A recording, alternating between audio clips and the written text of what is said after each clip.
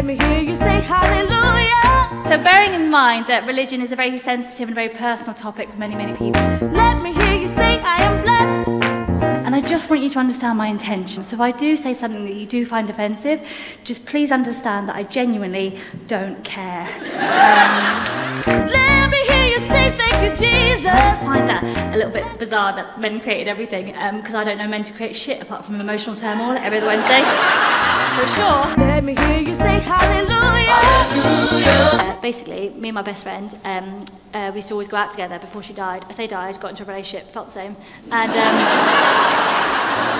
let me hear you say I am blessed. sexy time, they'll make you sign a contract to promise that you'll have an abortion if they want you to, and they will make sure the ink on that paper is dry before they even think about getting their dick wet. That's how you fucking make it equal. Let me hear you say thank you, Jesus. So I get this one in the car, right, and we're driving home, and she's crying the whole way fucking home, and I'm like, yeah, mine's dead, at least we can visit yours. Let me hear you say I am blessed.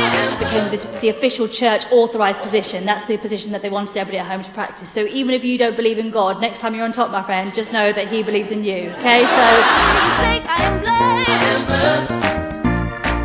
your secret's safe with me, you dickhead.